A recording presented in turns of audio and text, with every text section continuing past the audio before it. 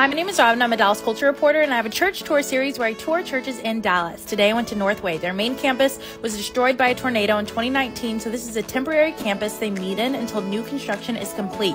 You can find more info on their website. You walk straight into the sanctuary, which gave a very small church feel. So if that's what you're looking for, this is a good place to try out. They have services at 9, 11:15, and 4. I went to the last one. They're currently walking through the book of Genesis. They read the text, and then the pastor, Shay Semlin, forgive me if I'm saying that wrong, taught on Genesis 12, and it was all about faith, my favorite topic.